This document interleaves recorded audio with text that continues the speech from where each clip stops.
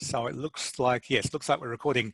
So welcome to Reaphilia. My name's Paul Humphreys, doing interviews in freshwater science. And today I've got on the other end of the line, Dr. Emily O'Gorman from Macquarie University. Thanks for coming and having an interview, Emily. It's really nice to have you on board. And what I normally do at the beginning of these things is I actually look up your name on the internet, which is always a bit dangerous. And fortunately for you, Emily O'Gorman's a fairly unusual name, so there's not too many people with the same name as yours, but I do see that you dabble in writing books on how to get children to sleep and keeping them asleep. Oh, really? Yeah, so well done for having a sideline like that. That's good, I like that.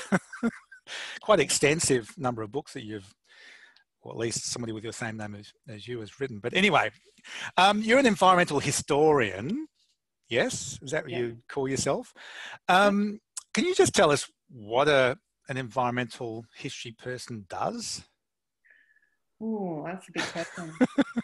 I guess in general terms, environmental historians are interested in questions that we might call environmental, but they're often, as we look into them, more complicated than that. So social, environmental or socio-environmental questions historically.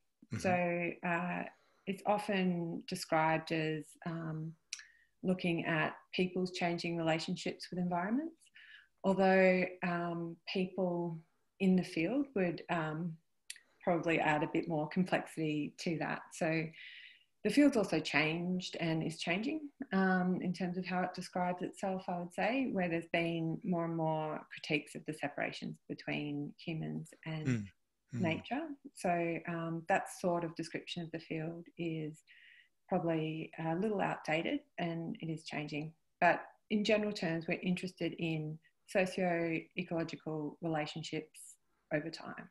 Yeah, okay, thank you for that. And so how did you actually get into environmental history in the first place? What makes a young student or person want to be an environmental historian? Where does that come from? That's a good question. I guess for me personally, I've always been interested in history. I don't know where that interest came from. Just from when I can first remember, I've always been interested in history, always sought out history books. So when I decided to go to university, I started doing a history major straight away. Mm-hmm. I also was doing cultural studies major. And then in probably about my third year, probably my last year of my undergrad, I took an environmental history unit. And for me, this is at Queensland? Yeah, University of Queensland. Mm-hmm. Yeah, so I took this unit and a lot of light bulbs went off because while I had been interested in history, I also had a sort of simmering interest in environmental issues and topics. I actually come from a family of architects. All right. Who are very interested in space and place. And so those sort of questions had always been around me, something I've been interested in, how people use places and spaces and interact with them and live in them. So, taking this environmental history unit, which was taught by Jeff Ginn at University of Queensland, mm-hmm. just brought together these interests for me. And did you do honours with him? Sorry? Did you do honours with him? Yeah, I did do honours with him. So after that, because I was looking for what's next and I just found this thing that I really love, environmental history, I talked to him about doing honours and then did that. What was the topic? What was the topic of that? It was on floods, actually. Oh, yeah. Yeah, so it was on, it actually took a bit of time to work out what to focus on. I initially wanted to look at people's changing relationships with the Brisbane River. Okay. And that got me interested in floods. I started to find a lot of information about the 1974 floods, of course, and then earlier floods in 1890, 1893. And I actually started doing research on that. But as part of that, I actually just got out a map of Queensland, a rainfall map of Queensland. And I started to look at I think it was actually a rainfall map of showing rainfall variability. So I was drawn to sort of the southwest corner of the state, which had this really high rainfall variability according to this map. And so I started looking more at the rivers there, which is, of course, now the northern part of the Murray-Darling Basin. Yes, yeah. So I ended up writing my honours thesis about the history of floods there in the colonial period. Right. So it's right into histories of colonial settlements and understandings of these rivers that flooded and also dried up completely. So was that part of what got you interested in writing that book, Flood Country, that you published a few years ago? Which is where I first encountered you, because I got asked to review the book, and it was fascinating sort of stuff. But it had amongst other areas, included some of that area up there, didn't it? Yeah. So I once I started doing that research, I sort of as a young person who hadn't heard much of the Murray-Darling Basin before, suddenly realised there's this place called the Murray-Darling Basin. I became really interested in the history of other rivers in that river system. And that's what I decided to do my PhD on. Okay. So I did that at ANU with Tom Griffiths as a supervisor, and also Libby Robin supervising, Nicholas Brown and Joe Powell. I had this amazing array of wonderful supervisors. It sounds like the dream team, if you ask me. Yeah, it was a bit. I was very lucky. And yeah, so I did my PhD on histories of floods in the wider Murray-Darling, or what we now call the Murray-Darling, and produced the book out of that. Yeah, I mean, in sort of my more ecological field, we tend to write, lots and lots of papers and things, but in more humanities, I think there's a tendency sometimes to put your thesis into a book, which I really like. I like that because you're producing a thesis anyway, and it puts everything together. And it's much more of a narrative and a story, which I really appreciate. We were actually encouraged, particularly by people like Tom Griffiths, to write our theses as though they would be a book. So there's an expectation that we would publish our thesis or theses. I think because you're doing this research, many of us were funded through government scholarships to do our PhDs, like myself, and it's sort of a sense of duty or obligation to make that research available. Yep. In that humanities tradition of writing books, I suppose, which also have the benefit of reaching these wider audiences. So Tom sort of mentored us, many of us that were doing PhDs at the time in history at ANU. And is there much of a because as I said, this from my discipline, we tend to write scientific papers from our theses, and therefore the level that you're pitching the thesis at is a very similar one that you're pitching the papers at. Is it? But it must be quite different from writing a book, though, isn't it? Because you're writing a thesis to primarily for examiners, which are experts in your field, whereas you're writing a book potentially. I mean, unless it's a very, very academic book, and your Flood Country book, I found very accessible, so to the layperson, it might be quite accessible. So, did you find that quite a challenge? Yes and no. So I think that for history theses, it's a slightly different expectation, where histories are often written to be quite accessible, even when you're writing for academic historians. I think part of that is there's an emphasis on empirical research.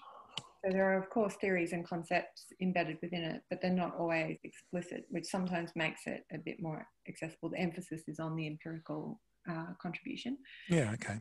Having said that, I did rewrite the introduction, because my introduction to my thesis was a bit more tailored towards sort of examiners, where there was more description of the literature and all that sort of stuff that you need to do for a thesis. And then I rewrote that for the book. And I did some revision of the chapters from the thesis, but not extensive. Okay. Mm. Look, I found it very fascinating, the whole book, and I mean, from an ecological point of view, and looking at floods, and really their roles in ecosystems. But it seems like from your book and from sort of the history of people's perceptions and interactions with floods. I mean, the Gundagai one's a perfect example, I think. Might ask you to describe a little bit about what happened there, but that people, at least Europeans, when settling those areas, not the indigenous people, really had a very I don't know, very strange idea about rivers and floods and flooding and a denial in many ways, it seemed like, that of the power and significance of them, and an attempt to repeatedly build where they knew that, or perhaps they'd hoped that the floods wouldn't come back as frequently as they did, even though there was pretty good evidence that they shouldn't be doing that. And as I said, Gundagai is quite a good example. Can you just give us a bit of a précis about what the story of Gundagai and the floods were, if you can? If I can remember, I mean, one of the interesting things about the Gundagai floods is how complex they were when you started to look into some of the detail. But in general terms, Gundagai, which is sort of inland New South Wales on the Murrumbidgee, or in the Murrumbidgee River system, it was started to be colonised in the early to mid 1800s, and the colonists who were there started to experience floods pretty early on. So there was a big flood in 1852, which is sort of the main one that is remembered historically for various reasons, including that triggered the move of the town to higher. Was that the one that killed almost a third, or was it half of the population? Some ridiculous number of people, wasn't there? Yeah, it was a really large percentage of the population, and I think to this day remains Australia's sort of one of Australia's deadliest disasters, and I think the deadliest flood in terms of lives lost. I think it was around, from memory, 200 or just over 200 people. And people were quite a few people were saved by the Aboriginal people living nearby in canoes and things, from memory. Is that right? Yeah. So Yarri is a Wiradjuri man who is today celebrated as the hero of the 1852 flood in Gundagai, and he rescued quite a number of people. There were a couple of other Wiradjuri people involved that aren't as well known, I suppose, and probably that is because the historical records don't describe their efforts and involvement as much. So Wiradjuri people saved a number of colonists who were living on the. They must have thought the settlers there were pretty silly, because, I mean, I was actually there only a few weeks ago, and I pass through Gundagai quite often. I always actually stop at Gundagai on the way up to Canberra when I'm going there. I like the town a lot, and if you turn off the freeway at the right spot, you go across the floodplain and you see the old bridge that is there, and it's a really fascinating part of the countryside. And you just look at it, and if you've got any idea about a river, you just would never build anything on that floodplain. It's such an extensive floodplain. So they must have, the settlers must have had some insight into that from the indigenous inhabitants, but they clearly ignored any advice. Yeah, and there had been earlier floods as well. So Wiradjuri people did warn the European settlers about floods and being on the floodplain. And then there were a couple of smaller floods, one pretty big though in 1844. So the settlers had first-hand experience of the floods as well. And there's this fantastic quote by one of them. Can't remember exactly what they say, but to paraphrase, they their eyes were drawn to the debris in the 1884 flood that was lodged there by the floodwater. And then they realised there was debris even higher. And so they realised that there had been even bigger floods there. But I think, so part of what I looked at in that research was, why did the European settlers keep living on the floodplain despite knowledge of floods and despite experience of them? And why did they? So what I argue is that they were drawn there because of the economic value of being on the flat. So just as you stopped there on your travels, colonial travellers stopped at Gundagai. It was a stopping place and a crossing place over the river. So being close to the river, being close to where you needed to cross was important economically. And that's where the road was. So they were drawn there by the road and the economic value of being on the flat. And by the time people started to argue for the town to be moved, which was actually before the 1852 flood, people had invested in those properties and they wanted some sort of land exchange rather than to have to finance the relocation themselves. So it was a number of years before the 1852 flood. So between the 1844 flood and the 1852 flood, there was a lot of tension within the town and between the townspeople and the colonial government about the location of the town.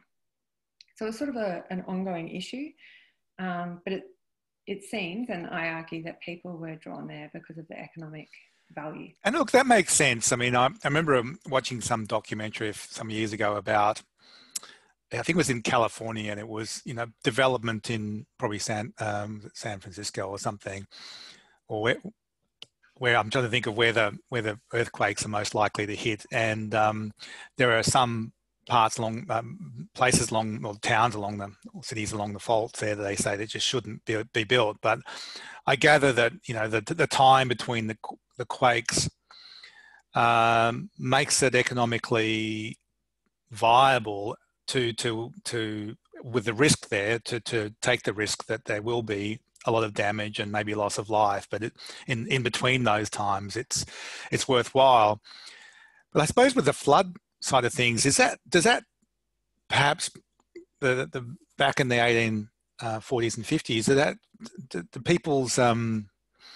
people's what's the word, behaviour and decision making, did that rely to a degree on their knowledge of the sort of return times of floods and things? Because that, knowing what we do know and now, and having a long period of time when we've been measuring volumes of water in rivers, we get a pretty good idea, although not entirely perfect. We have a pretty good idea about how often we should expect a flood to come through for every 10 years or 15, 20 years or something. But in those days, the records would have been pretty poor, I would have thought. I mean, Gundagai is an interesting case again, because it did experience a number of smaller floods and then a big one in 1844 before the really big one in 1852. And people living on the flat did hypothesize about how frequently they might occur and so on. But I think similarly as we do today, there was a tendency to think that the big one was behind them. So yeah, I think the uncertainty about knowledge was definitely at play.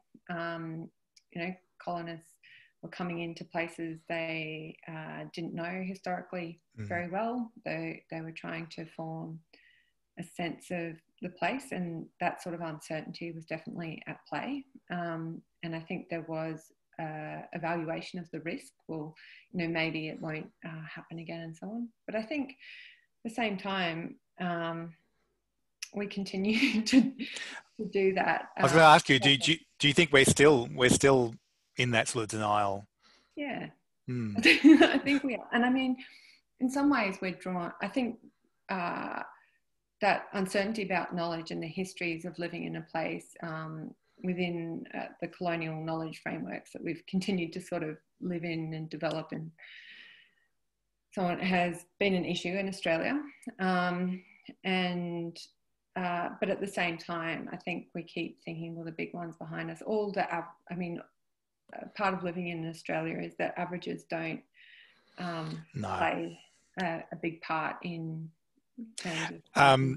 I don't know whether you've read Taleb Nassim Taleb, who's written about black swans, the black swan events, where these big events occur, which are, people think at the time, they're unpredictable, but then after the fact, they rationalise them that they're always going to happen, but they have some bigger effect on the environment or big effect on something. He's more of I think he's a stockbroker type person. I've read his books, and it's a truism really that we can only use the past in some ways to predict the future, but our idea about what the maximum extent that something can happen is by definition false, really, because we can only we base the strength of a dam in a 1 in 1,000 year flood, and then we get a 1 in 2,000 year flood or something, and therefore it's almost certainly going to be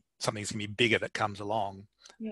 I mean, climate change sort of exacerbates that uncertainty in a way. But what I find amazing within this current era of climate change is that we know floods are going to get more severe. We know droughts are going to get more severe. And still, there's a prevailing attitude, political and more widely, to some extent, that the big ones are behind us, or we don't have to deal with that right now because we've just gotten through it. Like, you look at the drought we've just had, and now we've got some rains and some floods in some places. And so that political pressure is off to do water reform in places like the Murray-Darling Basin. But do you think though, I mean, I often think that that's actually that's a bigger thing than politicians or whatever. It's a human condition, is to sort of, it's perhaps our lizard brain where we get, excited, stimulated by something that's there immediate, that's affecting us. And then when something else comes along, or the rains come, we forget about that and move on to the next thing. I mean, I tend to think that the community and human psyche sort of contributes to that. I know that in the current situation we're going through, the COVID-19, as my concerns about climate are diminished now, because I'm thinking about just the fact that I can't go across the border to Wodonga to go shopping, or I can't go and see my kids down in Melbourne, or my father or my brother, and that's more important to me at the moment. Shoot me if that's the case, but it's true. And when that gets resolved, hopefully, then I can start thinking about other issues again. So I do wonder that, and I also think that this is just a hypothesis that humans have this arrogance, and in some ways it's the beauty of humanity, that we think we can control the world in many ways. And when something like a big flood comes on, I think that or a big bushfire or something, we get quite shocked out of our complacency that we really have no control over these large climatic events. And so I don't know what you think about sort of that bigger scale psychology of humans, but it seems like that we hope for the best, often don't expect the worst, because the worst, as you say, has been behind us, but then the worst comes along and we get surprised by it. Yeah, I mean, I think the sort of reactive aspects of being in crisis are very powerful. So I think there is a tendency to move from crisis to crisis in terms of response and priorities and so on. But as other people have shown, looking at issues like drought, which can be very slow, the idea of slow catastrophes, shows that these sort of issues sometimes don't get as much attention because they're so incremental in their effects and so on. But I think part of the value of history is that it helps us to understand the value of taking a longer term perspective, that we can think beyond crises.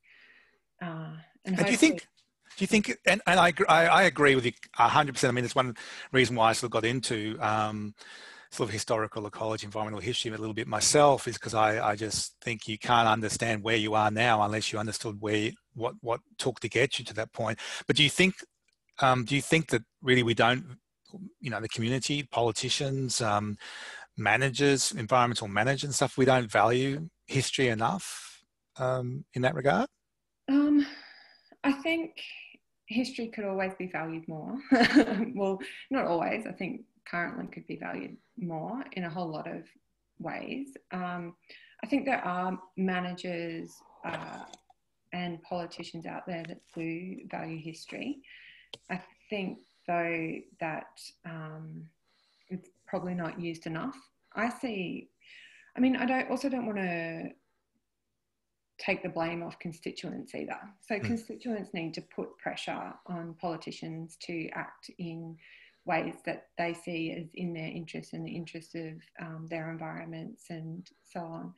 So I do think politicians and managers need to value history more, of course. But I also think there is a responsibility for all of us as constituents to also value histories and to put pressure on politicians and managers to act in ways that take those histories seriously. Look, I think we're all guilty to a degree of not appreciating history. I mean, I read a critique of sort of contemporary scientists, and I was one of those too for a long time, until I had my sort of epiphany about historical side of things. And contemporary ecologists often have a very dim view of history. I think they think of just telling stories.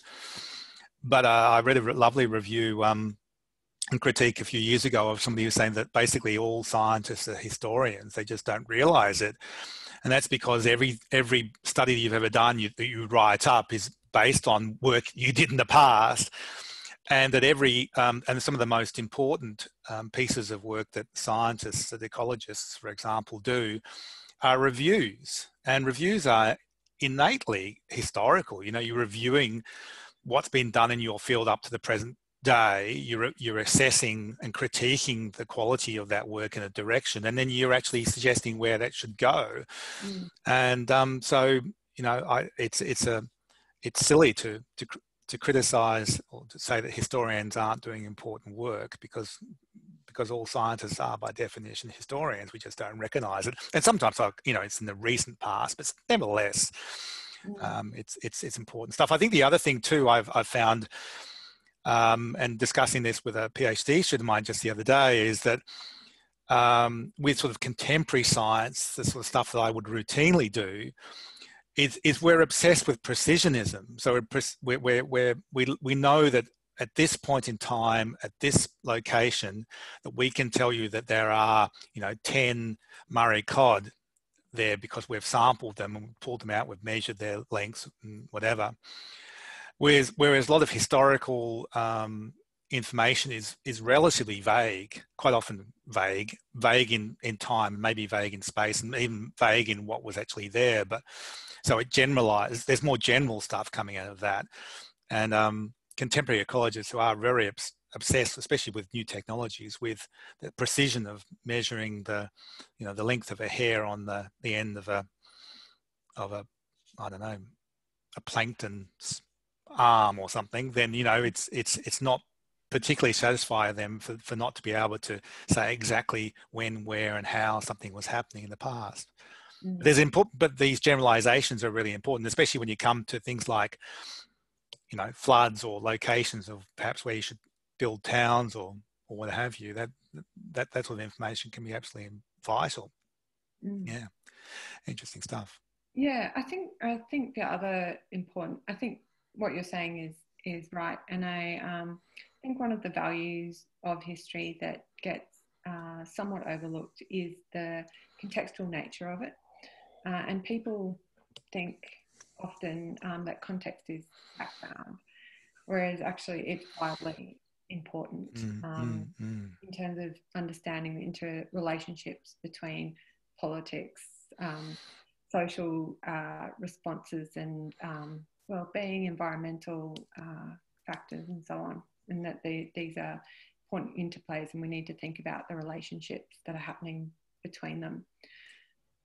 Yeah, look, I was, which brings me to some, actually to some questions about your book you've just submitted for publication due out next year, Wetlands and the Dry Land, which I'm very interested to, and I'm looking forward to reading a lot. And there's some, I gather there's quite a lot of that sort of similar material that you just referring to in that book. Is that what? Can you tell us a little bit about what that book is, or what this book's about? Yeah, sure. It focuses on the way wetlands have been shaped by people, but also with and against other critters, animals, but also plants as well. So it looks at people's changing values of different animals and plants, but also the role of animals and plants in interacting with the sort of frameworks that get established around those values people have, and sort of reacting back and reshaping them in various ways. So yeah, it looks at wetlands historically in the Murray-Darling Basin, and it focuses on a number of key wetland sites. It's organised thematically so as to look at the interplay between historical circumstances and contemporary issues. Yeah. So can you give us an example of, I think you've got the example of malaria and relationship with wetlands and people. How does that all fit together? Yeah, well, mosquitoes pop up actually in a couple of chapters. So one of the chapters looks at the Toowoomba swamps. So the now city of Toowoomba is built along swamplands. Right. And these swamps were drained over a period of time from the early 1800s right through to the mid 1900s, drained incrementally and in different ways and for different reasons. So look at the way the swamps acted back or were recalcitrant in these efforts to drain and get rid of them. Why were they settling around swamps in the first place? I mean, because there would have been mosquitoes there to begin with, and it would have been a horrible place to live, surely. Well, I think what you're saying goes to the heart of, of the way swamps have been valued within Western cultures, that they're seen as these dank, miasmatic lands that are full of disease. What do you mean by miasmatic? Give us a definition of that. So as I look at with Toowoomba, there was an understanding in the early 1800s, widespread understanding by medical professionals and more widely, that swamps cause disease through miasma, which was basically inhaling bad air. Miasma was associated with odour and so on. So for example, the idea was that by inhaling bad air, you could get malaria, typhoid, diphtheria, and a range of other diseases. So they didn't know that they were insect borne or whatever it was in those days. They just, like, they didn't know where that malaria was sourced at that stage. It was just from the air. Yeah. So within the then current medical knowledge, it was that you were getting malaria through inhaling bad air. And so swamps were a key source of this bad air within that sort of knowledge framework. So yeah, I mean, the story of Toowoomba is really interesting in that sense, because while swamps were seen by many colonists at the time as being the source of disease and disliked for a range of other reasons, they were important for water supply. So actually the colonial settlement in that area started somewhere else, at a place known as the Springs, which is Drayton. But there were issues with that water supply, and some people had started living at what was then known just as the swamps, which are Toowoomba swamps. And the stories about who was living there and why are really interesting, but I won't go into that. Some people were living there because the reeds were used as thatching for houses, and so people involved in that sort of industry were living there. Ex-convicts were living there. It was sort of out of sight of authorities and so on. Not many people were, or colonists were going there. Aboriginal people were using the swamps, Gearbold people. To cut a really long story short, those living at the settlement of Drayton, the colonists there, became interested in the Toowoomba swamps as a source of water supply, which is why they moved there. But there was this, the land releases started to happen. The colonial government ended up supporting that move, and the settlement at Toowoomba grew. There was still a settlement at Drayton, I should say, but it was soon eclipsed by the growing settlement at Toowoomba. Again, it was on a good road, so there was an economic reason as well. But soon after, the colonists at the Toowoomba swamp started having issues with the swamplands there, including concerns about diseases and that the swamp was expanding because they were using it as a sort of town common. So cattle were grazing in the swamp, and their hooves were causing erosion and so on, and the swamp started growing. The swamp was biting back, like you said. The swamp was biting back, that's right. Yeah, but there was a lot of concern over disease. There were a lot of issues and epidemics of typhoid and diphtheria in the town, and that was a rationale for the council to drain the swamp. So were they just dumping their sewage into the water there or something as well? That may have been happening, but what? So the next part of the story, yeah, go on, was that these outbreaks kept happening, even though some efforts were made to drain the swamps, and there was a new theory coming up in the medical circles, which was germ theory. And my theories of miasma and germ theory sort of overlap in this really interesting way, where they're both held together for a period of time. But this interest in germ theory meant that medical people in the town started to pay more attention to where sewage was going.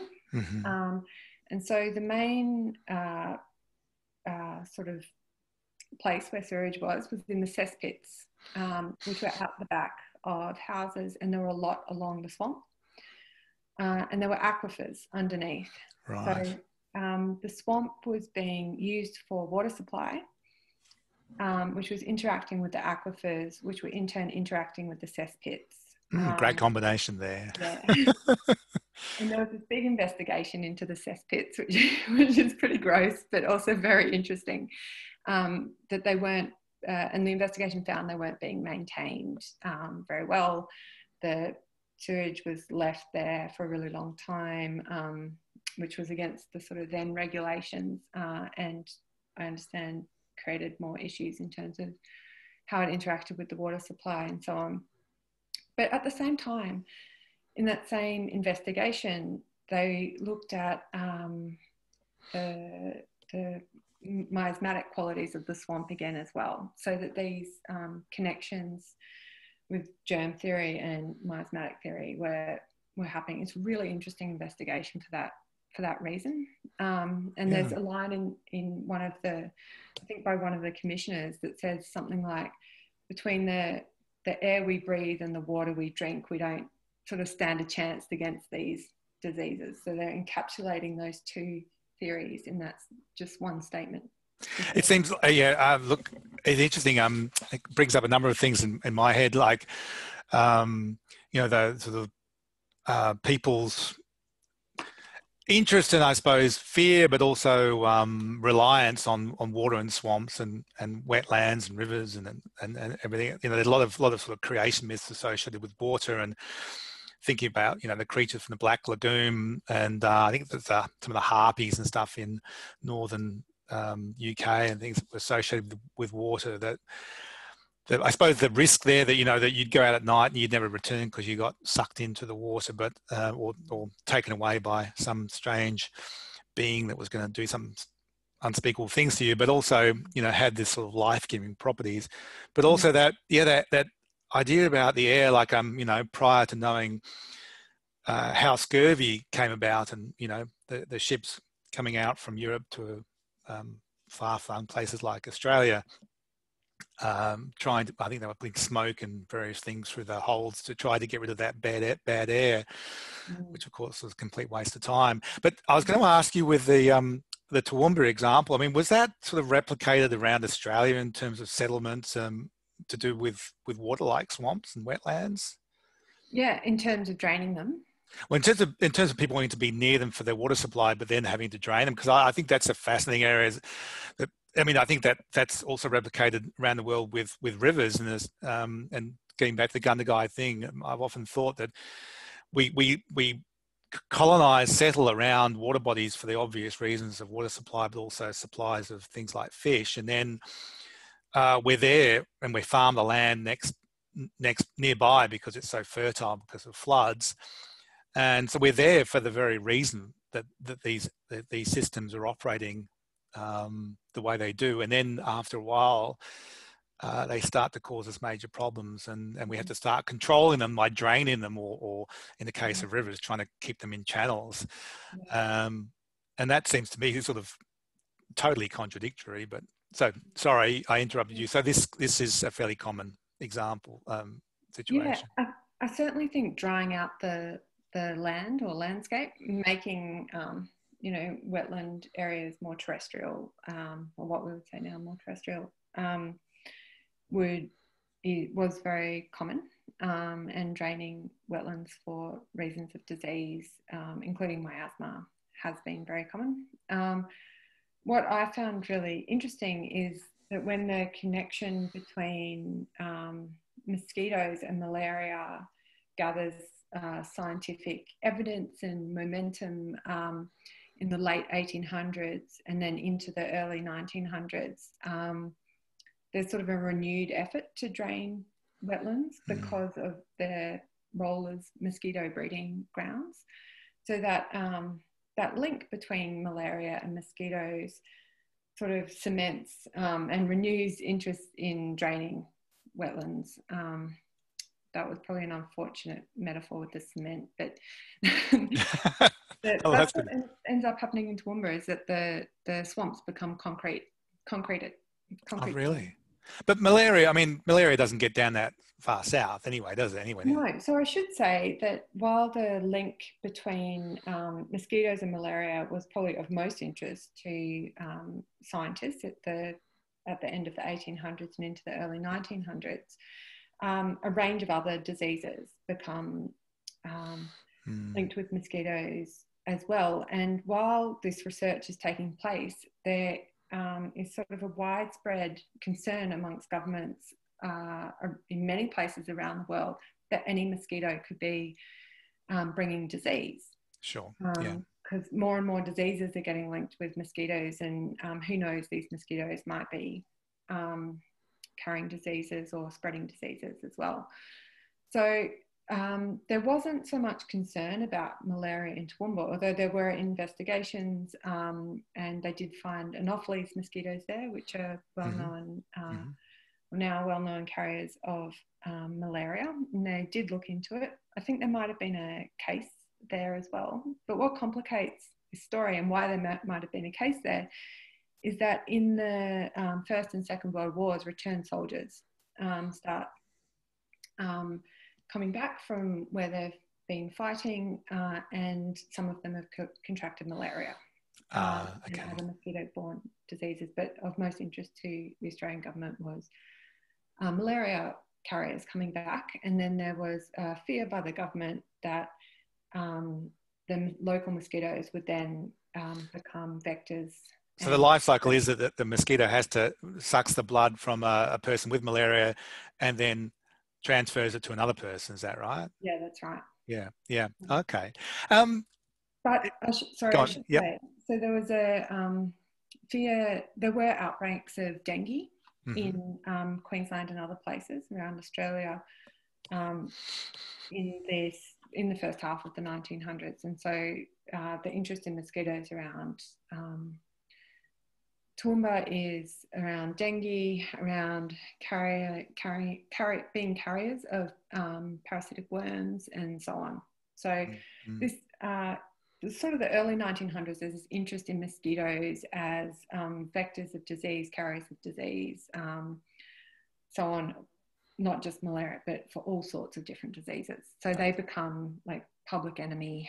So people really would have had a fairly negative view of swamps and wetlands and sort of water, sort of natural water more generally. And that wouldn't, I can imagine that wouldn't augur well for the maintenance of those places. I was going to sort of segue into, because I'm just thinking about, that sounds, investigating the history of that sounds relatively benign. You can probably contradict me, but you also included the Coorong in your book, and the lower lakes, the Lakes Alexandrina and Albert, and the Coorong. That's sort of quite controversial area for all sorts of reasons. I know, because of the millennium drought in the Murray, the debates about about barrages and about fresh versus salt water, and also about the lakes with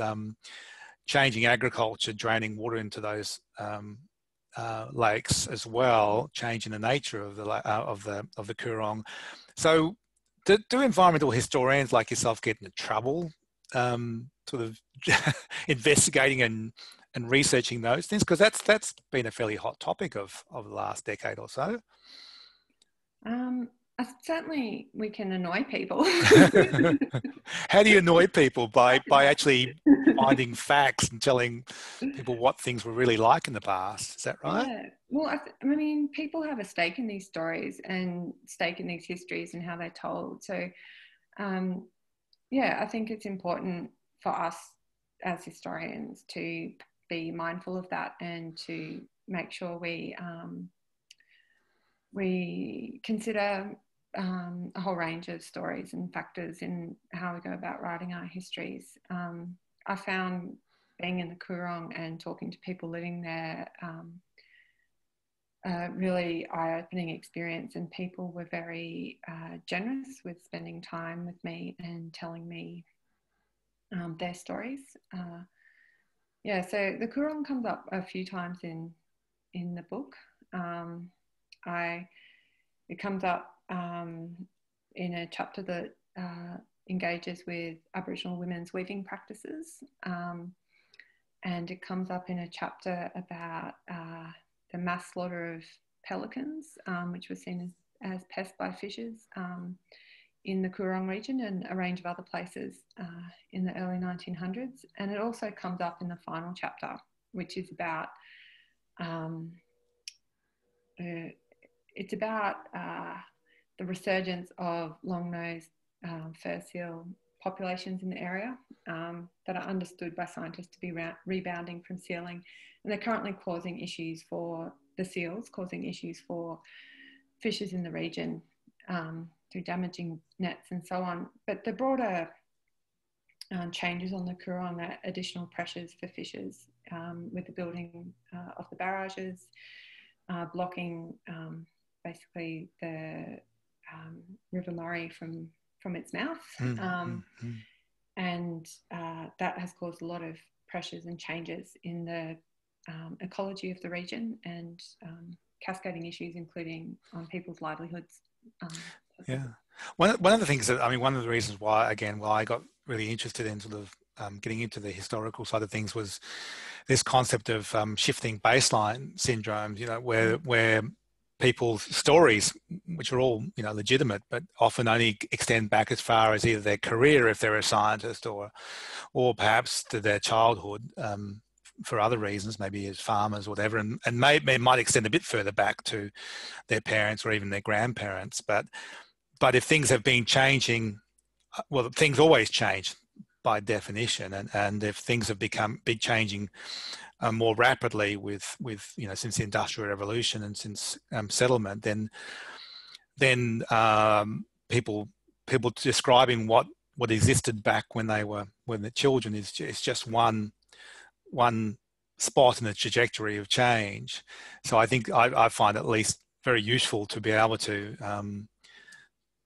go back further in time, apart from showing those sort of fluctuations and trajectories of change, is to say to people, well, no, sorry, redfin, European perch, are not native. They were introduced.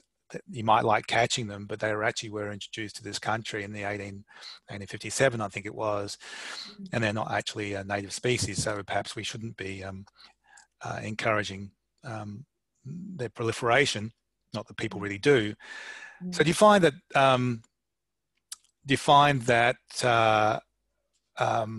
when you talk to people, they have this memory or they have these experiences, but are they receptive to the fact that, that obviously there's a lot of stuff that happened prior to them? I can imagine Indigenous people certainly do because of the stories long, but in terms of the other people there, are they receptive to those sort of descriptions of what the place was like 100, 150, whatever, thousands of years before they were there? Yeah, I think at least the people I have spoken to have been really interested in. I mean, they often know much more than me about what has happened in the places that they're living in, and I've actually been really amazed at how willing they are to listen to what I have to say, I suppose, as an outsider. Mm-hmm. And that they're happy to be challenged, I suppose, in some of their understandings. But I think it also, when you're living in a place and there's more information about that place and history of that place, that you well, I guess you can see your relationship with that place and your story in that place within a longer history. I think there's in some ways a validation and a point of reflection that can happen through knowing that history as well, and putting yourself. Yeah, look, I sounded a bit arrogant, I think, saying that you come along and tell people what their place was like before they were there, and they've been living there for several generations in some cases, and many, many generations in other cases. That's true, and one has to be a little bit humble, not a little bit, a lot humble about coming to these places and having some credibility at all as being a scientist or a historian, telling people what they should know. No, I definitely agree with that.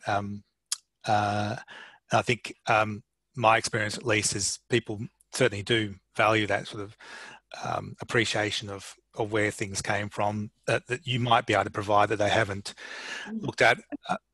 Go on. Yeah. Oh, sorry, I was going to say, I think people are also generally pretty happy that someone's interested in what's happening in their place and what's happened in their place, which is certainly something I found, because it's a place that they know and value, and they, of course, other people should know and value this place. Do you know what I mean? So they're really, in general, really happy to talk to you about their place and hear about what you found, tell you about what they know, and so on.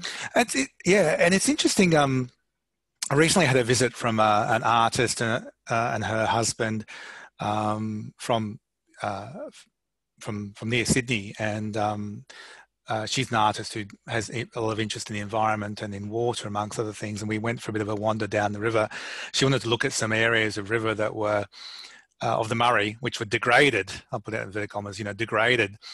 And it was interesting when she asked me to show her some of the river. And I sort of, it was a bit more, I said, it's a lot more complicated than that. And I took her down to a part of the river, probably 100 k's south of Albury, and we went to this beautiful area, and it's just the river's lined with red gums, really lovely old red gums, and there's banks and fish jumping in the water and pelicans and all sorts of wonderful things, and we're looking at it and it looks like a paradise, but it's such an altered system from since river regulation, and the river was flowing high and fast and strong, and this is in the sort of the middle of summer when it would normally be a trickle, or it would still be flowing, but it would be a trickle compared to what it was. And it's such a complicated situation where you're looking at something, and as an ecologist, I know that this river should be quite different than it is in many ways, but it looks wonderful. And so trying to explain to somebody who's perhaps not a scientist that that this is a lovely place to be, but the whole cycle of the flow is reversed, and therefore it's changed the suite of species that can exist there and what they can do. I struggled with that, and I struggle with that like when I go down to the locks, to the locks down in the lower part of the river, and they're wonderful places to boat around and go fishing and things, but they're in many ways they're a travesty of what we've done to made a whole series of long lakes to what would normally be a flowing river. I struggle with that sort of thing all the time. Not sure how to perceive these sort of things, and I'm supposedly a river scientist. Yeah. I mean, it goes back to that question of baselines as well that you were saying about given all the changes along the river, all the responses of all the different species in a sort of dynamic way. I guess the question is, should we be managing these environments to some other state that they were at another point in time? I think it's a really tricky question. I guess my view on it, in which I discuss in the last chapter, which is about the long-nosed fur seals in the Coorong, is that the past should be a guide but not a goal. There's no way we can go back to some point in time, because it's sort of a misunderstanding of ecologies in some ways, and as static, and misunderstanding of their histories as static prior to that date as well. Yeah. Certainly history should not be ignored, and we need to use it as a guide, but not a goal. Yeah, no, I think that's a very nice way of putting it. It's often something that I sort of get people criticizing too, is, what's the point of knowing what happened in the past, because we can never return to it. And one of the things I do say is, but it also gives us an idea about the potential of these places, what it might, we won't be exactly the same, but what, if at one stage the river supported this many tons of fish flesh, for example, the potential is that we could have something like that if we replace all the carp with Murray cod, for example. But it's also, I think, it's a really good point. It gives us a sort of a guide to what's happened, and perhaps gives us some insight into how we might improve things in the future. Look, I've got to ask you, we've been going for almost an hour, I think, and I still haven't got to ask you about brine shrimp and deep thyme, and I've got to do that because I've seen a chapter, it looks like, in a book, and actually the title of the book is called Living with the Anthropocene.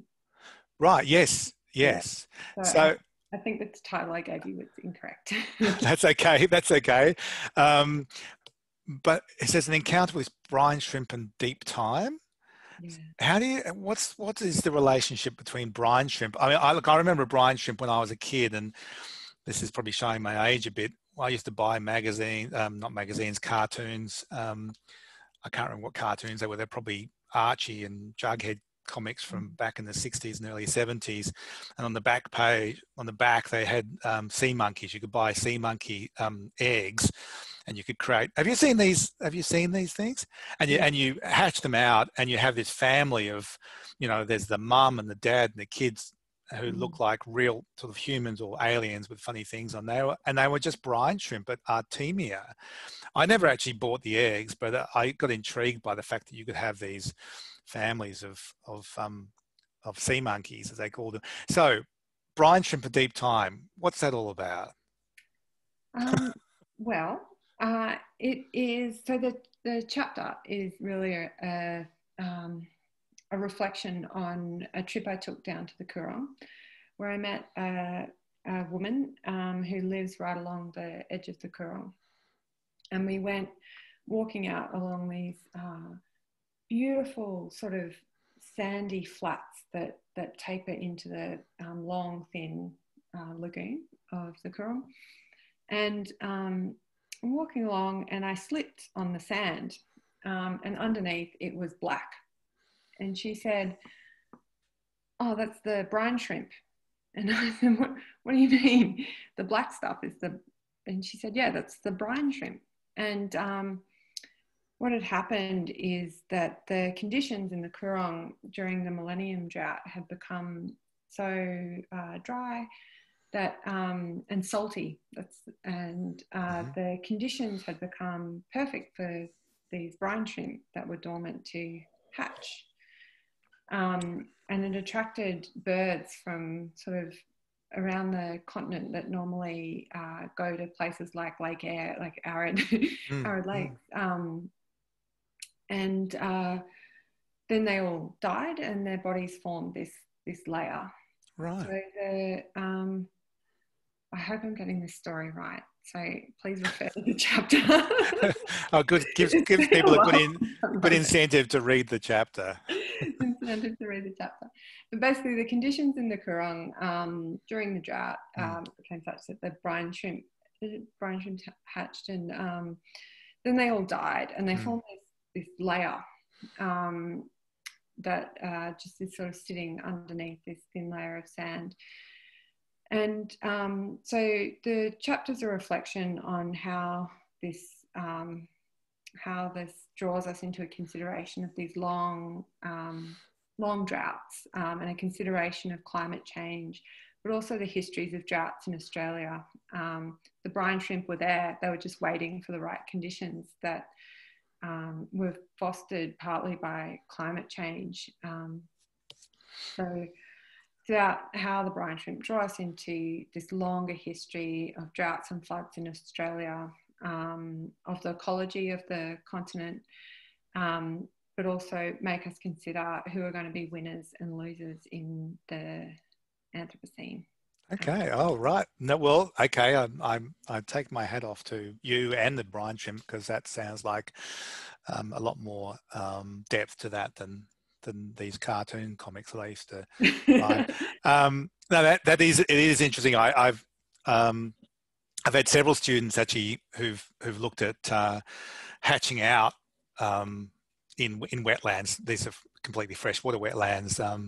The eggs from various plankton that live in wetlands and dries out, and billabongs, and they flood and they hatch out again. And it's an incredibly productive systems that we have, where they have this ability to go into diapause, suspended animation or something, essentially for sometimes decades.